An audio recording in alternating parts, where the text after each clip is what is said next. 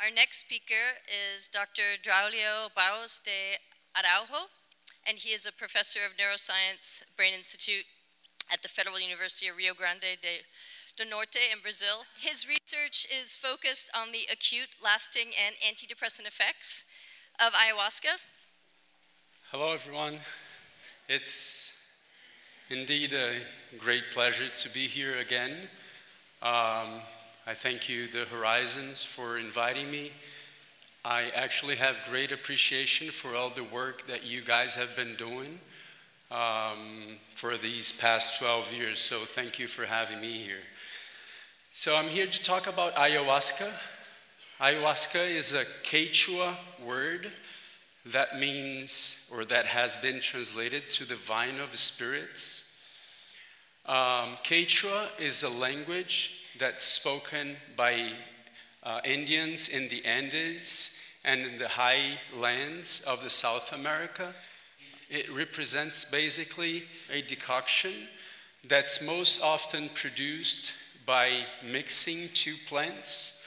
One of these plants, it's called Psychotria viridis, which is rich in dimethyltryptamine, and the other plant is Banisteriopsis caapi, that's rich in beta-carbolines.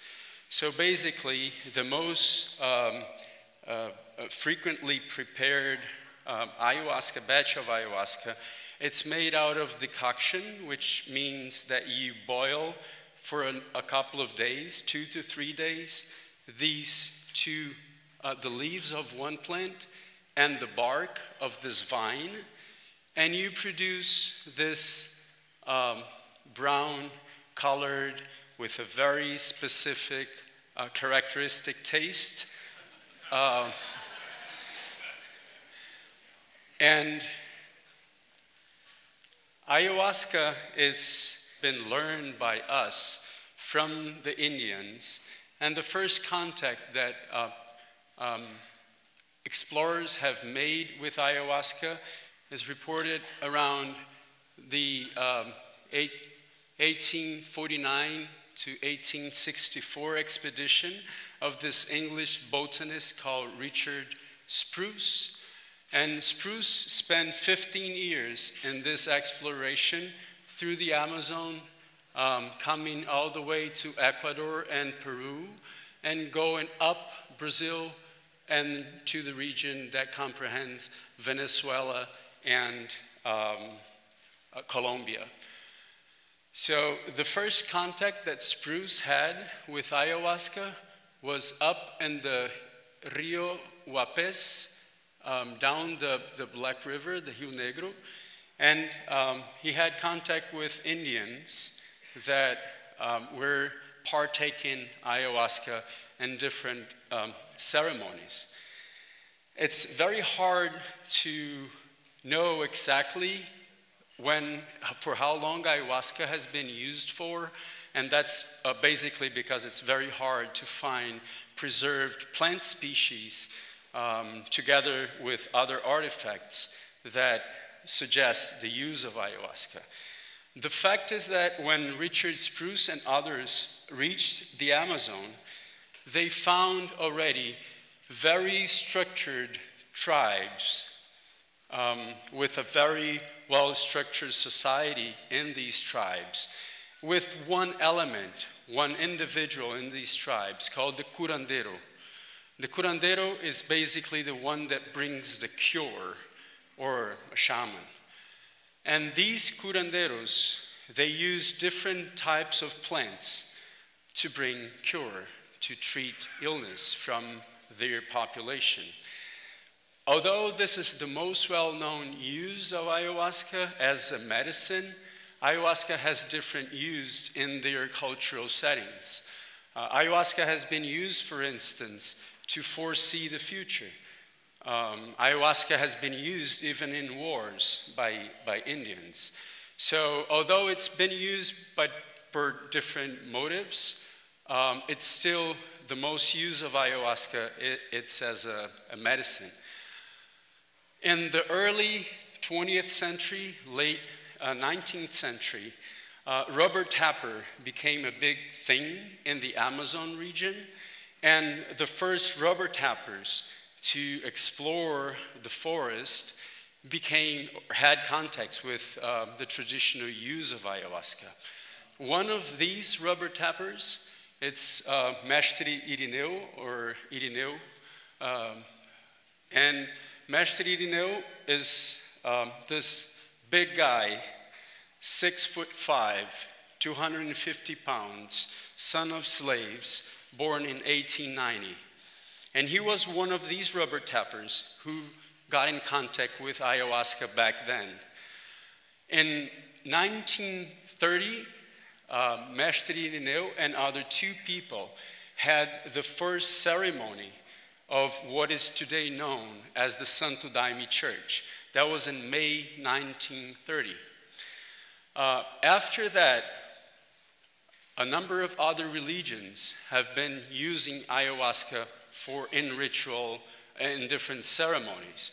The 3 most well-known churches that use ayahuasca are the Santo Daime Church, the one funded by Mestre Irineu, and União do Vegetal and Barquinha are the other 2 churches that use ayahuasca regularly. Just so that you know, these churches, they gather every 2 weeks, and they use ayahuasca as their main sacrament.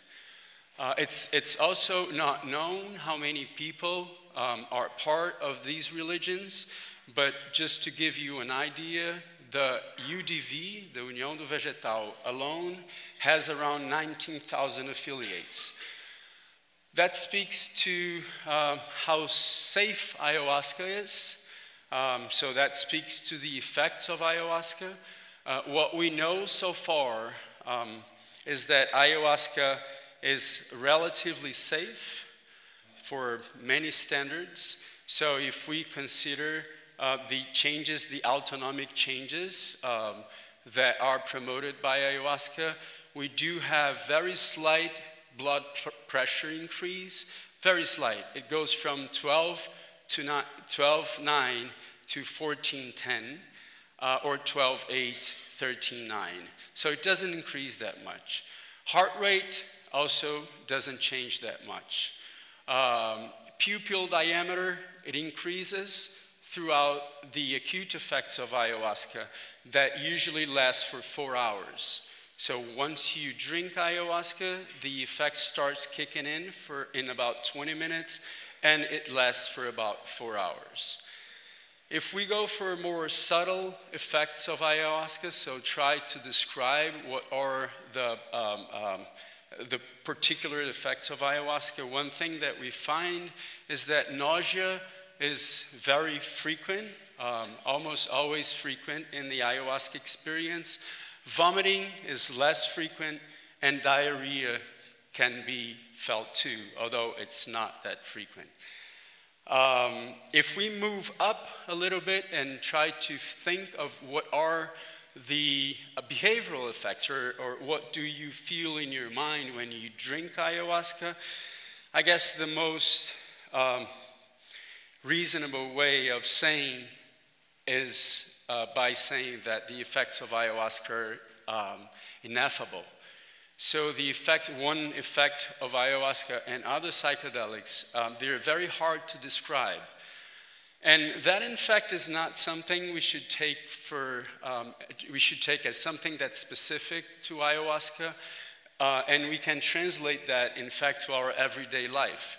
The reason why most of the things that we speak are not ineffable, it's because we are able to communicate with other people. So if I ask you what fear is, the only way you're going to tell me what fear is by transporting the responsibility of saying what fear is to myself. So ineffability is present in our everyday life. What is the taste of a strawberry? The taste of a strawberry is just as ineffable as anything else. You're just going to know what the taste of a strawberry is once you eat a strawberry.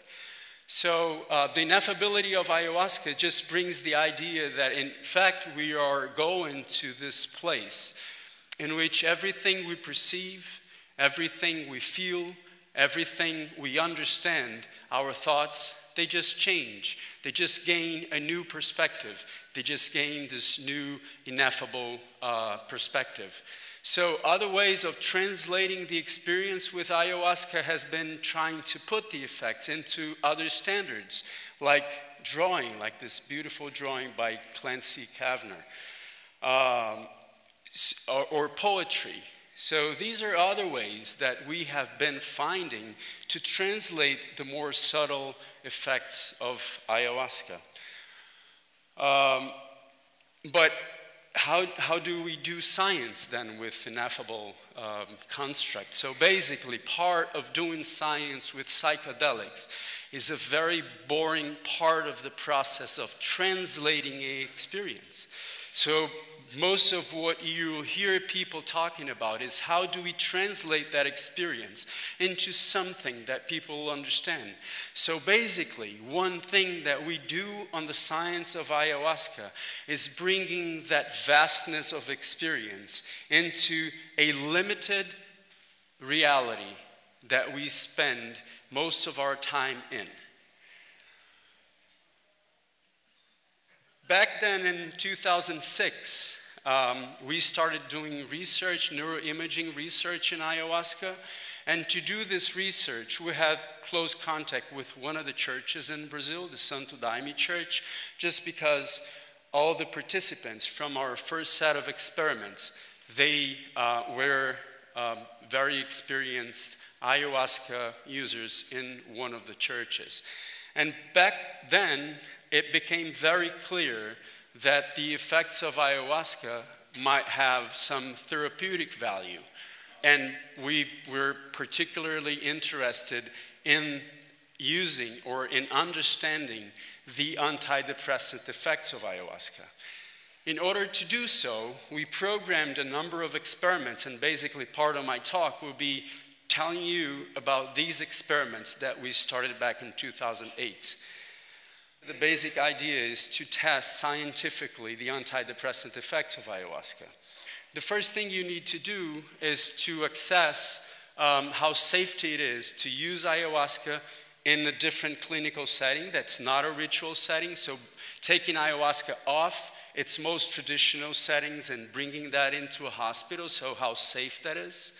How safe it is to give ayahuasca to patients with depression, with very severe depression, patients that have been with depressive symptoms for the past 20, 30 years. So how safe it is to give ayahuasca to these individuals. In other words, the first thing we need to do is to test this new set, which is the fact that these patients have depression, and the setting, bringing ayahuasca into a hospital. The first experiment then that we did, we basically recruited 7 patients with what we call treatment-resistant depression. This is a very technical term, but it's very important for ethical issues and for research purpose. So basically, treatment-resistant depression are patients who have not responded to at least 2 different medications, 2 different antidepressants from different classes, at least 2. So we had patients who had tried 3, we had patients who had tried 15, we had patients who had been through electroconvulsive therapy. So we exposed these 7 patients to a single session with ayahuasca in a hospital, and we were first evaluating the side effects of ayahuasca, how long as compared to healthy individuals. So is their experience very different from the experience that healthy individuals have in different settings? And it turned out that it is. It's very similar. So we shouldn't have the idea that a set determines in a linear fashion what your experience is going to be. In other words, ayahuasca and these substances, we shouldn't expect that it will potentiate whatever you're feeling. If it was so, we were not using ayahuasca as an antidepressant, right? So first thing is that the experiences were very similar to what a healthy individual would feel. Having ayahuasca in the hospital was also positive, mostly because all of these patients and all of the patients that participated in the 3 studies that I'm going to present, they all had their first experience with ayahuasca in a hospital. So that was their first experience with ayahuasca. That was actually their first experience with any psychedelic substance. So they were naive to any psychedelic substance. And it turned out that having a first experience in the hospital, it's positive, just because one of the very basic aspects of having a full experience with a psychedelic substance is to trust. Just as we heard other people saying, you have to trust, you have to let it go, you have to follow whatever is being presented to you. And that's a very hard task. I mean, that's actually a practice. I doubt that someone here can actually do it. It's more of a practice than anything else. It's just a practice. But it turned out that being in a safe place, being in an environment that they felt safe, was very positive for their experience. They felt safe. And because of that, a lot of them managed to let the experience just happen. The way to access if they got better or not from their symptoms of depression was by applying what we call clinical scales for depression. So basically, it's a scale, a psychiatry scale, that has to be applied by a clinically trained psychiatrist. And these clinical trained psychiatrists, with this scale, they are capable of evaluating how severe the depression is. So basically, what you have here in this axis is how severe the depression is. So the higher the number, the more severe the depression is. And this is time. So this is out of our 7 first patients, and basically what I want to turn your attention into is this red symbol here, which is one of the clinical scales for depression called MADRS scale. So what you see here, this is 10 minutes before the session. This is 40 minutes into the sessions, and so on. This is 1 day after the session, 7 days after the session, 14 and 21 days.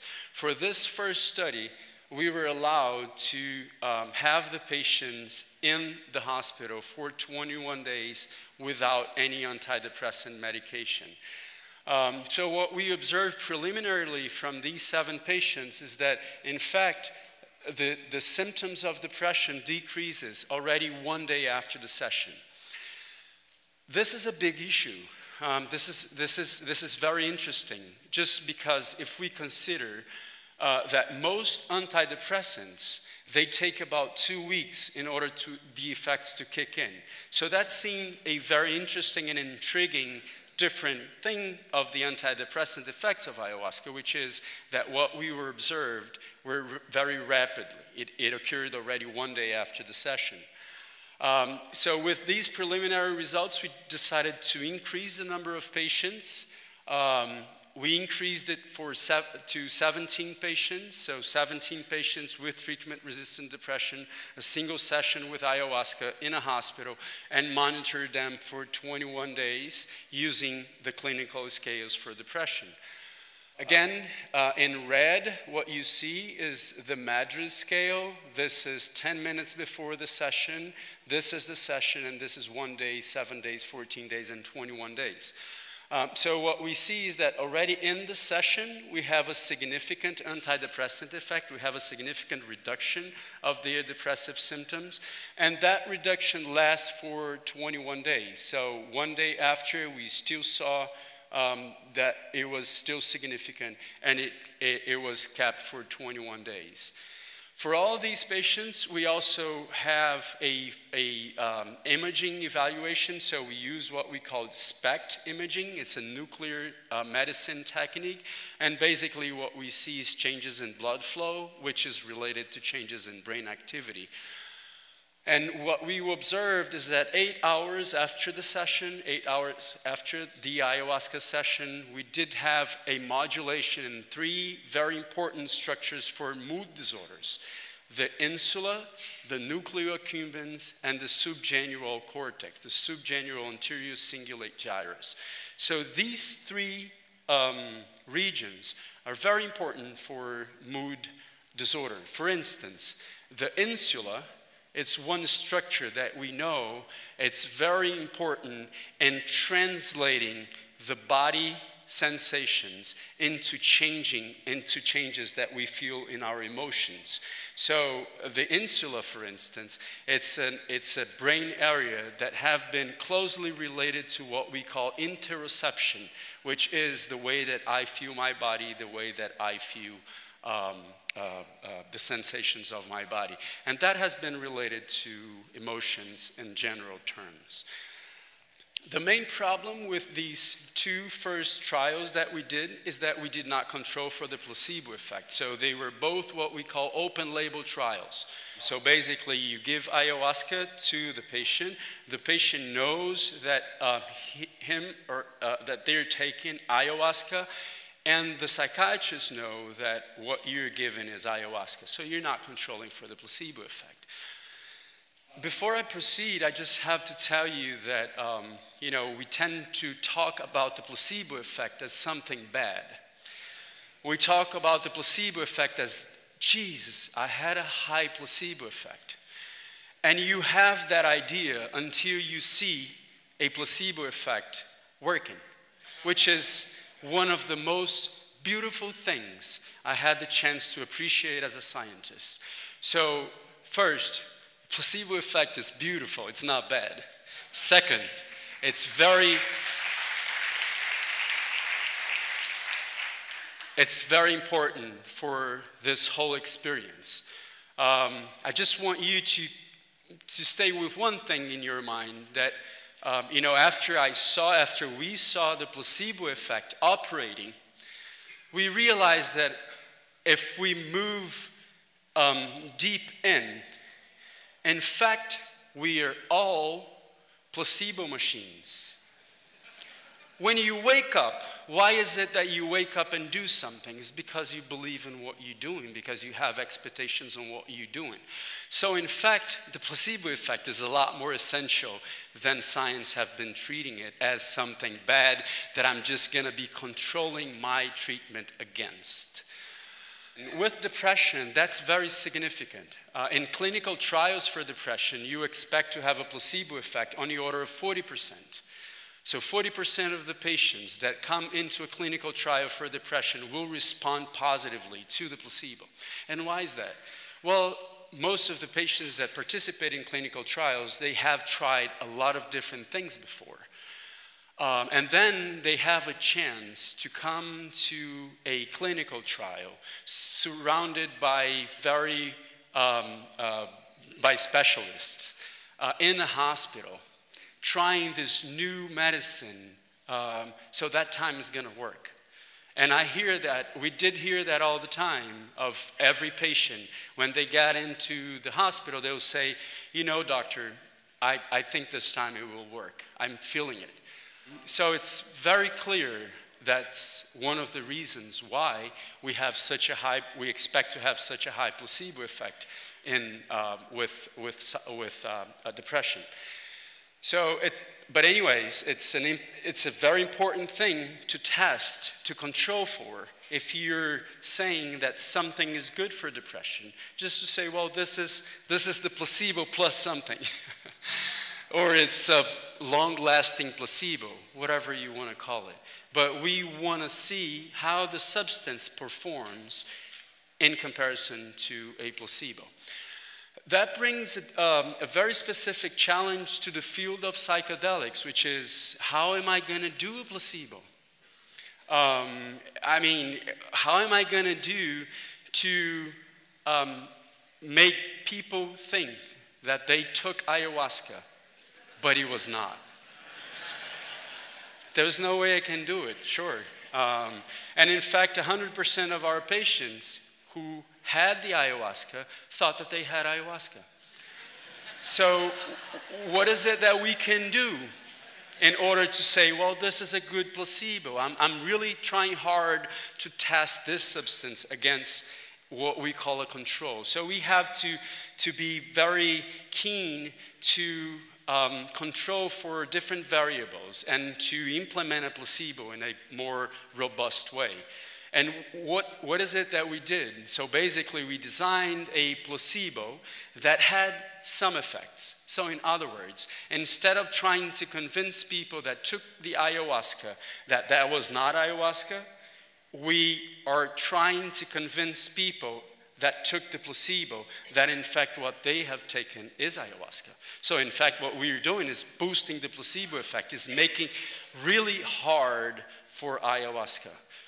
And basically what we did was we developed this placebo, which is a brown liquid. Remember that all the participants were naive, so they didn't really know what to expect. It was a brown liquid with water, yeast, citric acid, and zinc sulfur, with a little bit of caramel colorant. And the thing is that zinc sulfur, depending on the dose, it brings you nausea. So you feel nausea. Sometimes you can vomit, and sometimes you can have diarrhea. And in fact, we had that in the lab. We had people having nausea. Most of our subjects in the placebo group, they felt nausea. Most of the participants. One of them vomited, and one of them had diarrhea. So in fact, what we tried to do was to have an efficient placebo. Set and setting. So what kind of setting do we have in a hospital? So basically, this was a big discussion in our group as how we were going to conduct the experiment. Are we going to do a follow-up integration with the participants? What kind of procedures are we going to do while they are under the influence of ayahuasca? And we gathered actually a lot of info to design our experiment. We actually looked for help with different traditions. So we went after the UDV. We talked with people from the Barquinha. We talked from people that had. So we tried to look for help from people that have experience in using ayahuasca. A big help came from a friend of mine that's a leader of one of the Barquinha church, and he was really special in making a batch of ayahuasca specifically for the experiment, with a single batch, with the same plants, same region, single cook. He was the one who told me, well, this is the amount you should give. Although this was a very interesting discussion with him, because dose is not something that he's used in his work to do. So dose is not an issue for him. The music, so the music playlist came mostly from the UDV. We decided also not to interfere with their own experience.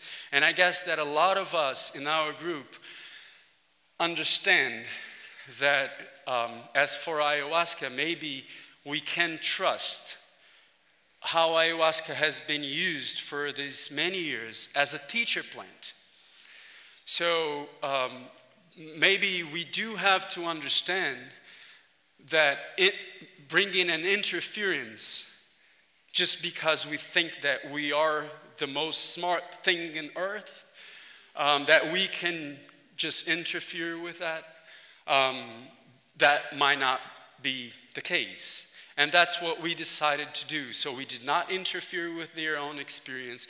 We were open throughout the experience. We had 4 days of contact with every patient to get a bond with every patient. That was 35 patients. We also did 50 control individuals, so there was 85 people in total that we spent 1 week with each individual. And during this week, before and after the experience, we were just there. We were just there, open to listen to their stories before, during, after. Whenever they felt they should speak, we were there. But we were not interfering in any ways.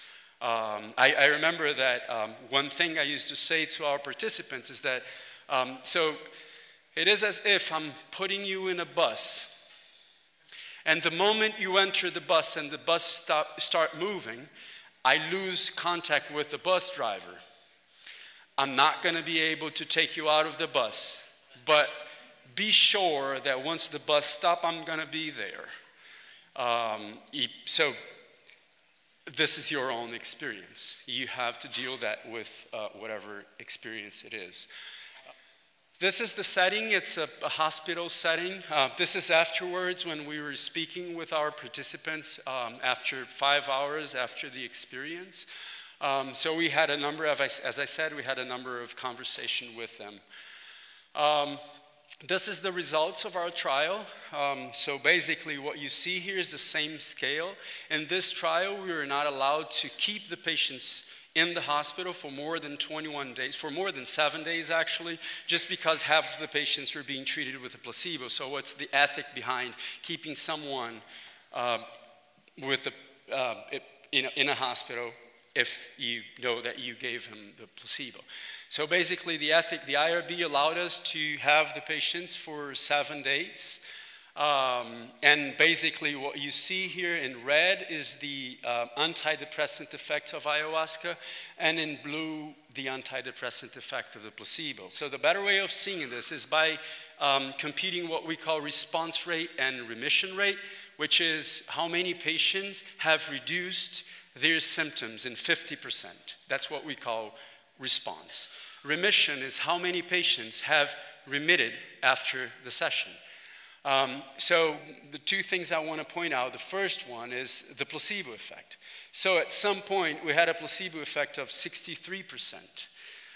We had a placebo effect of 44%, and then that reduced to 27%, while ayahuasca was too high and 60%.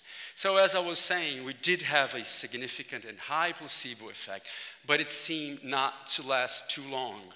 7 days after the session, the antidepressant effects of ayahuasca were still there, but not the antidepressant effects of the placebo session. This result is not published, but it's just to have an idea of what happened afterwards. After 7 days, basically, this is when they started taking another antidepressant medication. So you do see that the effects, they are kind of there, although these results have a lot of interference from another antidepressant medication that they're taking. So where does it come from? Where do the effects come from? We could think of molecules. We could think that the different molecules that are present in ayahuasca is part of the reason why we're having this antidepressant effect. So one way to test that, I'm just going to bring two examples of two studies that we performed and Jordi has performed recently with what we call stem cells. What are stem cells? So stem cells are cells that form the bases that can be mutated into different cells.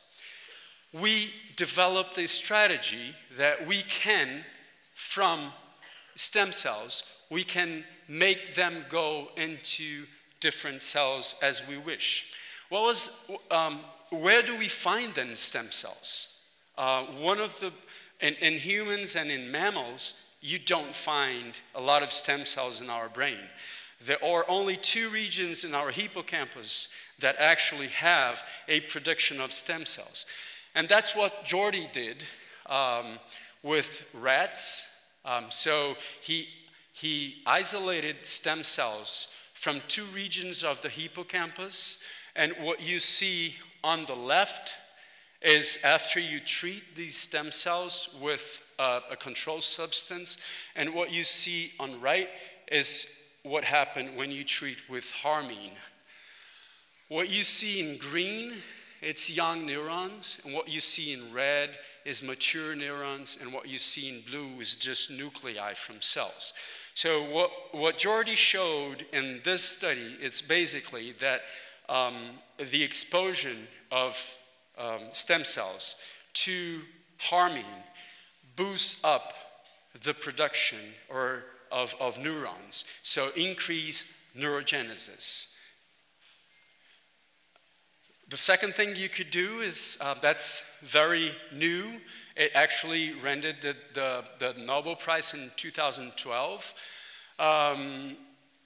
So basically, the idea here is to produce stem cells from the own person. So basically what you do, you isolate skin or even urine from individuals, and you transform these isolated cells into stem cells, and then you transform it into different cells. This is a big thing. I mean, you're now being able to produce stem cells from the own individual. In other words, it carries all the DNA information from these individuals. So this is what we did together with Stephen Rehen. I'm going to talk about him a little bit later. But basically, these are our stem cells that came from the skin of an individual. And basically what we show here is that the exposure to harmine also increase the proliferation of these stem cells. You could do something even better. Very recently, we have been able to produce what we call cerebral organoids. It sounds like magic, but it's basically the idea that from stem cells, you create these 3D structures of neurons that resembles a lot of the properties that we have in our brain. So these organoids are 4 millimeters in diameter, and they survive for about a year. The only reason why they do not survive longer is because they do not have a blood supply to keep them growing. But it's what we have been calling mini brain. It's a mini brain with all the genetic information from the donor. And what you could do with this mini brain. So basically the next study I'm going to show you that was led by this guy, Stephen Rehen from Rio, basically what they did was to produce these mini brains and expose these mini brains to 5-MeO-DMT. And what's the biggest advantage in doing this? You actually have a brain. You don't have isolated cells. You have a brain that's being connected, that these cells are being connected. So it's a lot closer than what we would expect for a real brain. And basically what he has shown is that 5-MeO-DMT does not have any impact of DNA, so it does not damage the DNA. Second, it does not produce neurogenesis. What does it do then? It affects these cascades of protein changes and the changes that have been related with 5-MeO-DMT are changes that are expected to help during memory processes, during sleep, and during any kind of neuroplasticity. So we do not have neurogenesis, but we do have neuroplasticity. So what happened then in our brain? The first thing that we found, and that is related to what happened maybe during the therapeutic effects of ayahuasca. First thing we saw, it's a huge boost in the visual system. So we do have increased activity on our visual system, and that's very important for humans. I mean, we believe in what we see. That's our most important sense. So that might play a very important role for the therapeutic effect as you're seeing things. And as you're seeing things, you tend to believe in what you're seeing, and that's very powerful.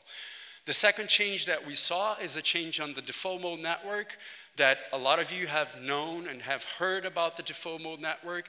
Basically, the default mode network is a set of brain regions that have been related to the process of thinking. So it has been related to rumination.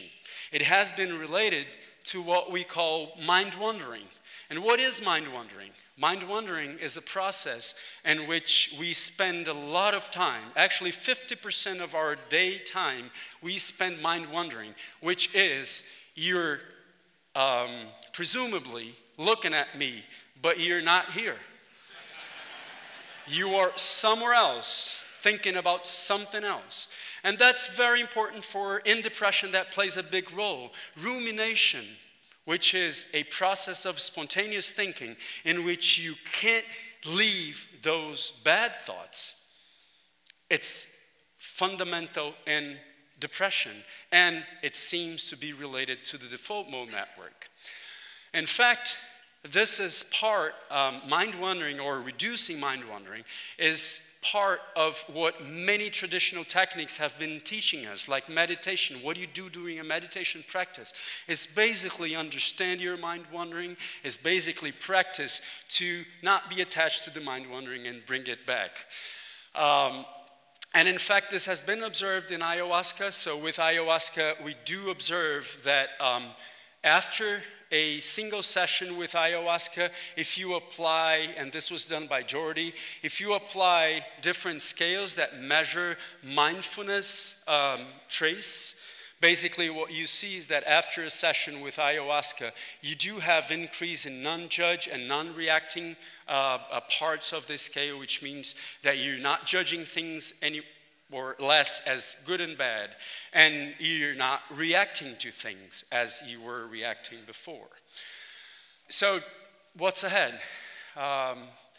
Just in my opinion, I do think that we have a great opportunity.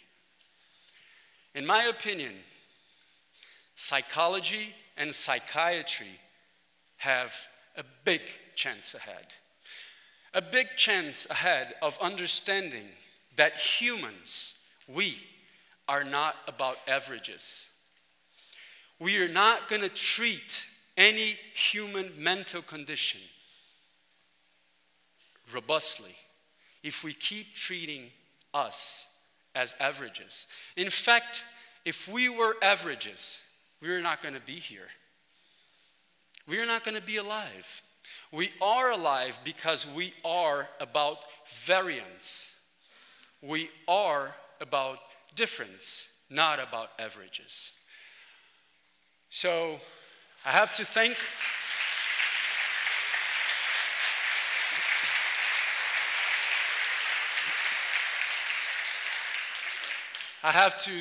a great number of people. This was certainly the most amazing and the most challenging experience or adventure that I've ever been in. I have to thank particularly this guy, João Paulo, who's the head of the psychiatry team, and Fernanda Palhano, who was my right and left hand during these 2.5 years in which we were giving ayahuasca to people in the hospital. I want to leave you with this image, just to give you my final message, that the opportunity of science in this field, it also comes from the possibility of understanding a more traditional knowledge, of going back to the more traditional knowledge and ask for help of how we should, as scientists, how should we proceed. Thank you.